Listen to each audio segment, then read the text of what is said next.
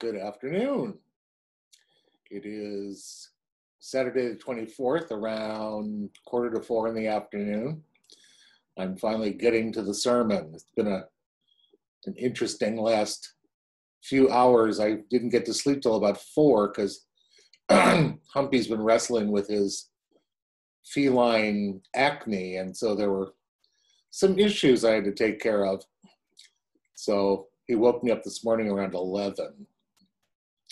He had to go outside and didn't want to use the litter box, so up I got. And my day has been going quite well. I have no complaints. This coming Sunday tomorrow is the 21st Sunday after Pentecost, yet another green Sunday. Will they ever end? Yes, they will, when Advent gets here. So, why don't we get on to the topic at hand? The gospel comes to us from Matthew, and I'm only going to read the first part of it because the second part of it is kind of somewhat irrelevant as to what I want to say. The Holy Gospel of our Lord Jesus Christ according to Matthew. When the Pharisees heard that Jesus had silenced the Sadducees, they gathered together, and one of them, a lawyer, asked him a question. "Teacher, which commandment in the law is the greatest?" He said to him, "You shall love the Lord your God with all your heart and with all your soul and with all your mind. This is the greatest and first commandment, and the second is like it. You shall love your neighbor as yourself. On these two commandments hang all the law and the prophets."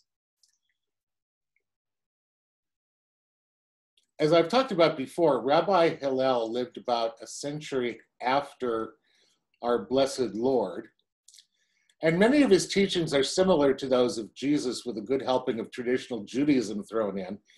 This was the time after the fall of the temple in 70 AD and the beginnings of what we now know as Rabbinic Judaism based on Pharisaic Judaism. Now, the Pharisees get a really bad rap in the Gospels, but in fact, Jesus was a Pharisaic Jew himself, because the Pharisees were the only denomination within Judaism at that time that believed in resurrection. One day a disciple asked Rabbi Hillel, "Rabbi, what is the essence of the Torah?" And the wise rabbi replied, "Very simple. Love God, love your neighbor. The rest is commentary." And he was right, for if one boils down both Judaism and Christianity, as well as nearly all the other great religions in the world, one gets the same message. Love God, love your neighbor. Some of you will remember the good old days of the 1928 Book of Common Prayer. At the beginning of the Eucharistic liturgy from the time of the Second English Prayer Book in 1552 was sung the Decalogue, or the Ten Commandments, as a form of Kyrie. It went on forever, and trying to sing the responses while kneeling was certainly an effort. So it seems that the drafters of the first American prayer book in 1789 inserted the summary of the law after the Decalogue, which in later editions became an option to the commandments, thank God. You might remember that it read, "Hear what our Lord Jesus Christ saith. Thou shalt love the Lord thy God with all thy heart and with all thy soul and with all thy mind. This is the first and great commandment, and the second is like unto it. Thou shalt love thy neighbor as thyself. On these two commandments hang all the law and the prophets." This was followed by the Kyrie as we know it in our present liturgy.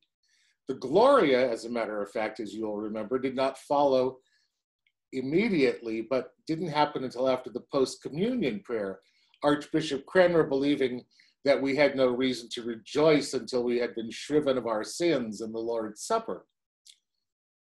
In our parish, we never sang or even said the Decalogue, as the rector loathed it. We also sang the Gloria in the correct place after the Kyrie, thus defying Archbishop Cranmer. Anglo-Catholics, you know. But enough about all that stuff. On to the meat of the matter. Truth is, I tend to think of the summary of the law, or we do, I think, as two commandments, but I think Jesus meant them as one single commandment. He was reframing what came out of the Old Testament. He's saying that loving God and loving neighbor are exactly the same thing. To be honest, God doesn't need our love. I know that sounds a bit harsh, but hear me out. God is not a being. God is pure being with a capital B. I don't know how it works on this thing. Itself. That's kind of a hard concept to wrap your mind around. I get that, because I do too. God is beyond any human conception, and God is the very essence of all that is in the universe beyond time and space. God has no needs, wants, or desires, and the essence of pure being is love itself. As I've said many times before, God is not in need of a good psychiatrist because he doesn't get enough love. So Jesus tells us that to love God because we need to love God. We have a need to express and feel the love of God. Such love isn't just a warm, fuzzy emotion we get and then that we send out. Love is where the rubber meets the road. We love God by loving our neighbor as ourselves. Problem is that most humans have the problem that we don't love ourselves, and that gets passed on to our neighbor, which of course then makes all sorts of other problems. So the question becomes, who is my neighbor?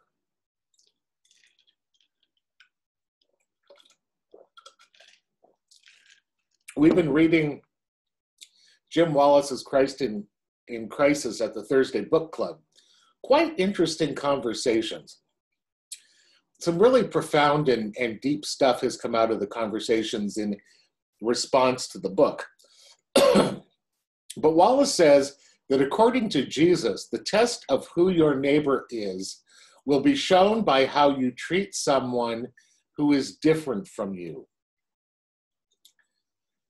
It's easy to love those who are like us, who share the same values, the same faith, the same outlook on life as we do, share similar histories and pasts. We understand these people. We understand where they're coming from. The point Jesus is making that if we truly love God, then we will also love those who are most different from us. Yes, I'm kind of busy at the moment. Coming up. I have company.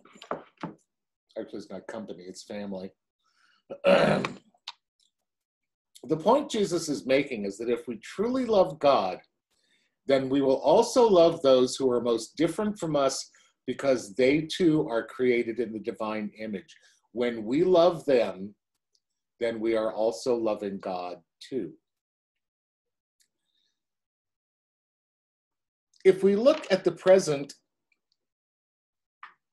and the divides in our nation and our world at this very moment, it's pretty obvious that most humans do not really love God. This isn't a judgment, it's rather an observation. I can't condemn these people because in so doing, I'd be condemning myself. The racism and classism, the xenophobia and Islamophobia, the tossing away of the needy and the poor, the disregard for human life, and the total ignorance of the massively wealthy who worship the almighty dollar rather than God, these people do not love God. In essence, they spit on the divine image and worship at the temple of greed.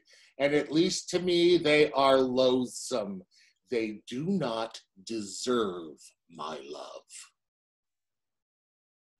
So there. And I say so there, and then the Holy Spirit taps me on the shoulder and gives me that look. She's good at that look, you know. She doesn't scold. Rather, she asks me, and what do you think makes people that way? Put on the glasses of compassion, not pity, but compassion, and look at them with love. And what do you see? So what I do is I'm instructed by the third person of the ever-blessed Trinity.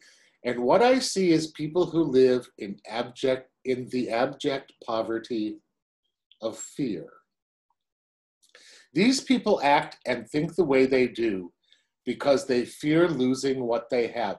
Not just their material possessions, which might even be a tertiary issue for them. What they're losing is their very sense of self, their very identities that have been handed down to them through generations of fear, which have produced violence and hatred on a mass scale. They fear not being in control. They fear loneliness, they fear destitution, and they fear anything that threatens what they have or their very identity. And they manipulate Holy Writ to justify, if not elevate, their beliefs and actions as if Jesus himself commands them to be as they are. At this point, my loathing of these people begins to crack. The light from the glasses through which the Spirit has asked me to view them shifts just a bit. I'll admit it's just only a beginning, mind you, to ask her, what must it be like to live in that much fear? And she gently replies to me. She says, do the math, dear. When I do the math, my loathing of these people softens. I still don't like their behavior and their belief system. I still loathe those things, but my attitude towards these folks shifts. I ask the question the Spirit asked me, what must it be like to live in that much fear? And the only answer I can come up with is that it must be sheer horror and terror. Then I begin to see that the problem is not with these people whose beliefs and actions I loathe. The problem is with me. I can't change them, but I can change me. And maybe some of my change can be a bridge. The challenge is to begin to see the image of God alive and well in these folks, which results in how I respond to them, even if I don't know any of them personally. I no longer respond in righteous indignation, no matter how justified it may be. In fact, I don't respond at all. I sit quietly and listen to their fear, their pain, their sheer horror, which they don't even recognize in themselves. My response, meager though it may be, is the beginning of loving God by loving my neighbor. But Wallace goes on to talk about something that I think is hard for many of us. He says that neighbors are not just those in our own sphere of influence. Neighbors, these total others, are those that we seek out, those radically different from us, those we search out, those who find us just as loathsome as we find them. We search for them and we find them and we sit and listen. And when they're through spewing their fear, we respond in love. We tell of what it's like to live a life not based in fear, but rather in love and faith. And we do so without being patronizing or as if we're proclaiming to them the ultimate truth, even though we may be. We don't shove it down their throats. We state our case and then wait for them to mull it over and then respond. And a conversation ensues. And God is present. And so is love. And what we begin to see is that there is far much more that unites us than divides us, that we share the same humanity. We are created in the same divine image, however we may express that. All of this is the snowflake on the tip of the iceberg, folks. Loving God by loving our neighbor is the hardest thing we will ever do, but we are called by God in Christ to do so nonetheless. We're not required to get it perfect the first time or even the millionth time, because we won't. But we're called to begin, to put on different glasses and see our neighbor with compassion and love, the same compassion and love by which God sees them and sees us. Especially in these odd times, love is the only thing that will and is getting us through all of it. Because when we change the tint of our glasses, God is able to seep through and touch the ground on which we and our neighbor stands. We are called to love God so that God can make the divine self known and tangible and more than even real. As St. John says in his first epistle, we love because God first loved us. In the next few weird weeks, as they unfold, I plan on tinting my glasses a bit more. And maybe the Spirit will oblige me and wipe off some of the smudges so that I can see even more clearly and be more of God's love to my neighbor as Wallace defines.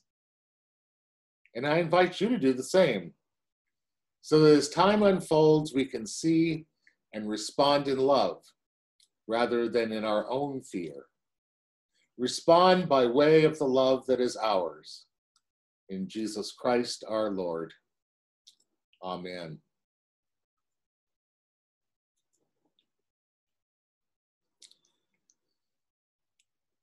The links for Zoom Mass are in the email where you got the sermon,